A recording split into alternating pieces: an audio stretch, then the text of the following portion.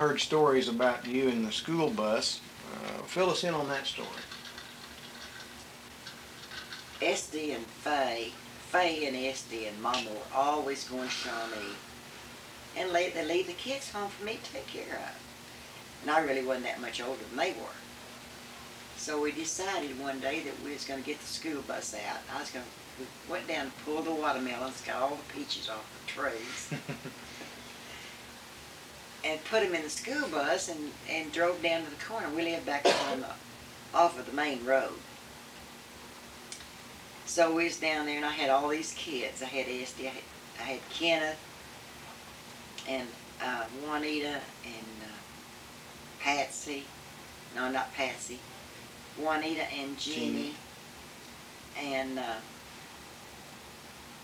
Esty's Kenneth and Donnie. Anyway, I had to stay home with about 6 of them. So I got them in Papa's school bus, and we all picked the peaches and the watermelons, went down the highway to sell them. And this guy came by, and we sold every peach that Mama had and every watermelon. So I loaded all the kids up. Some of them was kind of going to sleep on me down there, and I was hollering watermelons and peaches for sale. And everybody really knew that what I'd done. But they was buying them off of me. So when I got back up, I got them all back in the truck. Some of them was asleep back up there, just laying out there on the side of the road. We was down the side of the road to make a box. Got them all back in, and when I got back in there and started driving the school bus into this barn, big old barn we had out there, I got it in the wrong gear. And that thing just busted out through the back of that barn. Well, I got all the kids out of it, got back up there, and about that time Mom had come home, and I had sold all of Mama's peaches, and had got them kids to carry all the watermelons out. Well, they took all the money away from me. I didn't get any money, and then, of course, we all got, but they were always leaving the kids with me. And I'd stay home to keep the kids while they went to Shawnee. What did Grandpa Holderfield do? He whipped, he said what he really used whipping me is already done. He said, Dana, there's no use whipping her. Just talk to her about it, and tell her not to do it anymore. But Mama said, well, she just needs to be whipped. She just needs to be scolded for this. So I really got a whipping, and I had to stay in, and I couldn't go anywhere. And I had to milk the cows and do all that kind of stuff, all these chores to pay, But it was really funny. It was with that many kids, and you got one that really is kind of mischievous, I guess. Esty said, but what was funny was Esty was going with Newt. Faye was going with Leland. And Leland worked on the oil field, and Newt was farmer. But they'd get me to get out there and wash their old cars that they'd used, and they was going to give me so much money to wash their cars with. So when I got out there and washed and just cleaned up Faye's car one time, and when Leland she went to pick Leland up, she's supposed to give me a dime, and she didn't give me any money. So I just thought, well, if she's not going, after I went out there and washed her old wheels and that car, it was those spoke wheels, those old wooden wheels.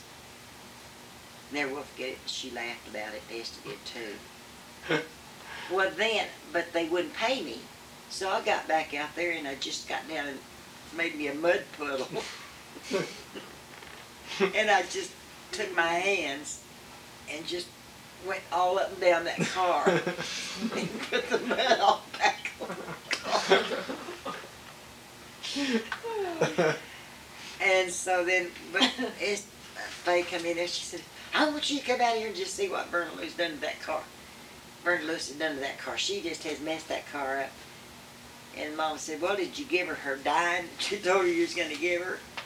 And they said, no. And they said, well, you just have to live with it, I mean, not live with it. Mom didn't say live with it, but she just said, if you're not going to pay her, if you're going to tell her you're going to do something, you know, pay her for it. If you're going to give her a dime, give her the dime. But anyway, then Leland comes. So that night I thought, well, I'll fix her. I'll really fix her. So I acted like I was asleep. And they was in the living room. And Esty said, I tell you what, I got up and acted like I was walking in sleep. I really wasn't walking in the sleep, but I thought I'd make them think I was. And so I put this sheet over my head. And I went in there.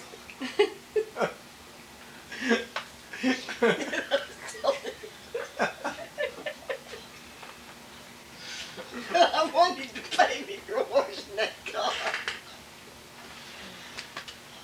Mama got so tickled. They hollered. Esty hollered out and said, Mama, come. There I was with that old. You wouldn't believe what I did. So I walked in there and I told him that I wanted him to pay me for washing his car. And then I was a ghost. I was hot and Papa came in there and got me. He said, I never will forget that, you know, and it really. How old were you? Rodney, I was really not very big. I guess I might have been 7 or 8 years old. And I had these old long bloomers, you know, and Mom made us wear these old long bloomers. But I put that, Mama said, why'd you put the sheet over your head? And I said, well, I was supposed to be a ghost because they didn't pay me and I was going to haunt them. But I got over behind the couch first, and I reached up over the couch, and it was just really weird. And I reached up over the couch, and he was just getting ready to kiss me.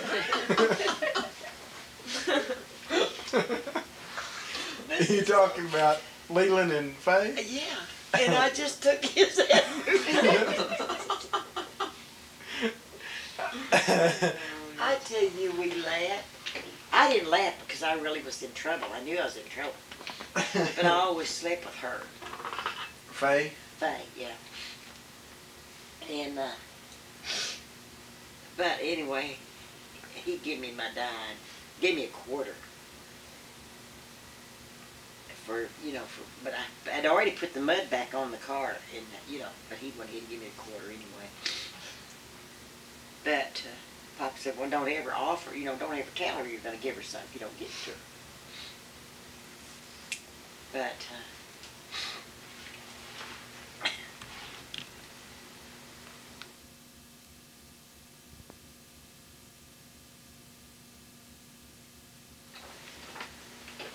Nana, as you were growing up, you lived on a farm. The farm was outside Seminole.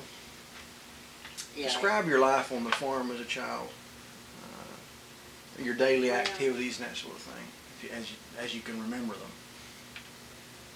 Well, Robert, Rodney, as I remember, we had your grandfather, your great-grandfather, had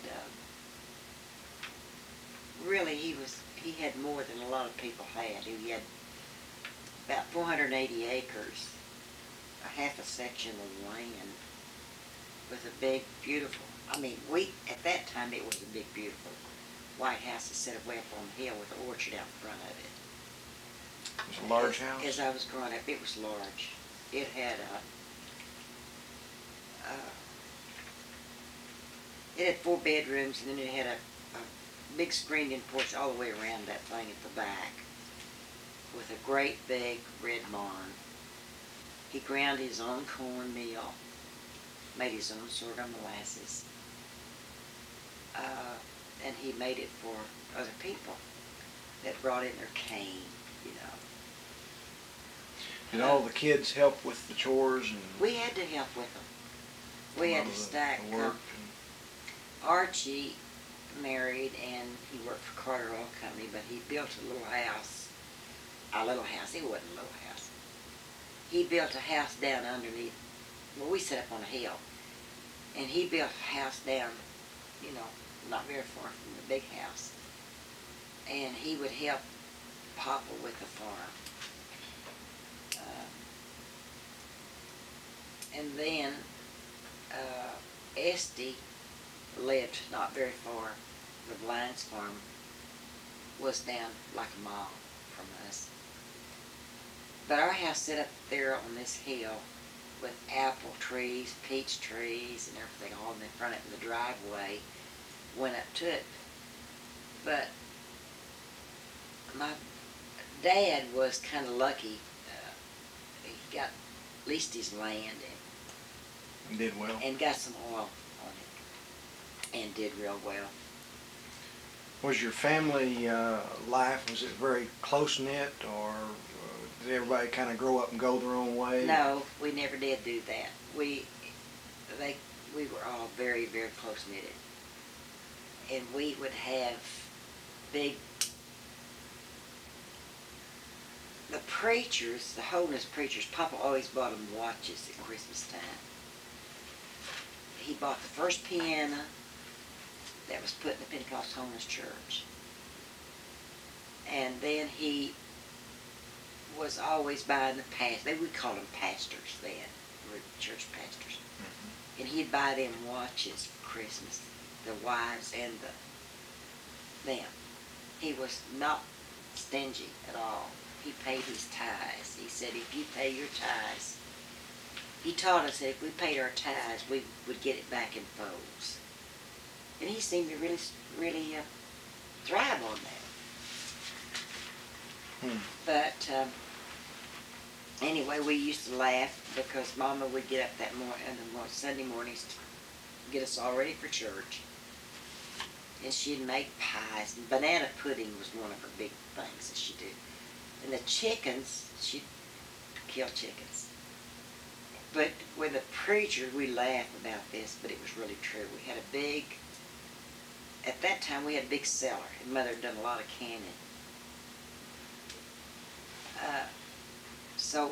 But when the preachers would drive up in front of our house, and all the sisters will tell you this because it's true, them chickens would take out over that cellar and take off to the back to get away because they knew they was going to be killed. They knew them preachers, and Papa would kill hogs, and he'd give them. That was his way of giving them tithes and stuff. Mm-hmm.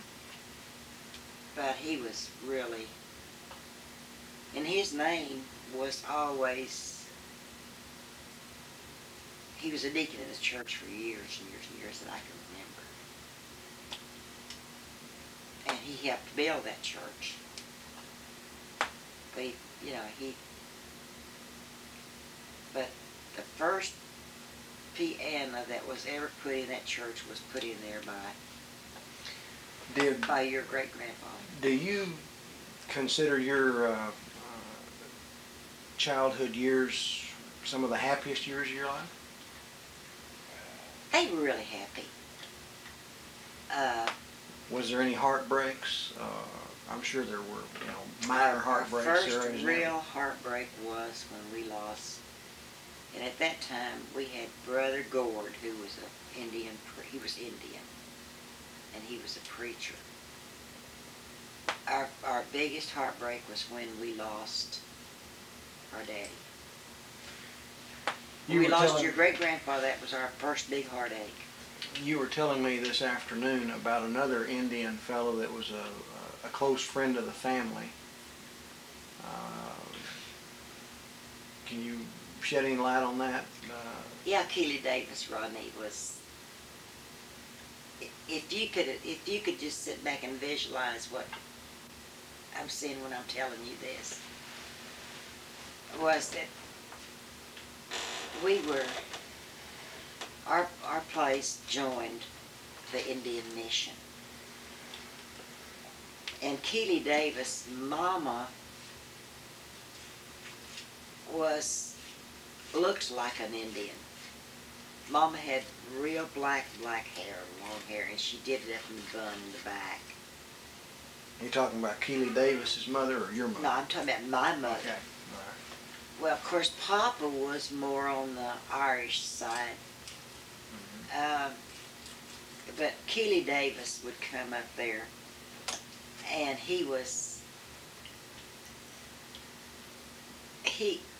Papa used to be a little bit jealous of Keely Davis. He'd come up there, and Papa would say, well, he always manages to come up here, Dana, when I'm not here. But he'd come up there, and of course, I'd run out there with my long bloomers on. We wore black bloomers at that time. Mama, they had elastic in the top of them. And I never was really afraid of him. Now, Leon was just a little bit afraid of him, but I really wasn't. And we'd go out there, and he'd just say, ow, ow, ow, Well, he couldn't really speak our English. So Mama, she'd say, now, you kids come back here. Well, me and Leon would go back, and here'd be Tommy, and she'd be crying. But when Tommy first come along and was born, Leon did not want, and we said, well, she said, Keely Davis just wrapped her up in a blanket and laid her on the front porch. Leon had this doll he just carried around, so he just named her Tommy. But Mama he'd come up there to get his rent money on the land. So anyway, when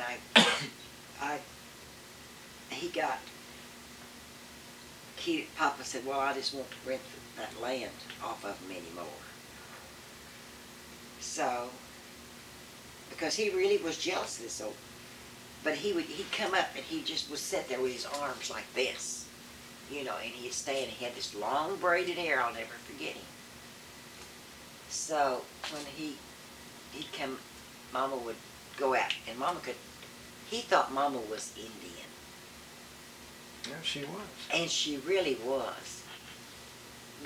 And we'd say to her, well, Mama, why don't you claim the Indian? Because we all had the high cheekbones. Every one of us had high cheekbones. Mm-hmm. And she'd say, well, Esty'd say, and Esty really looked like Indian. And Tommy, it really popped out Tommy. She was really Indian looking.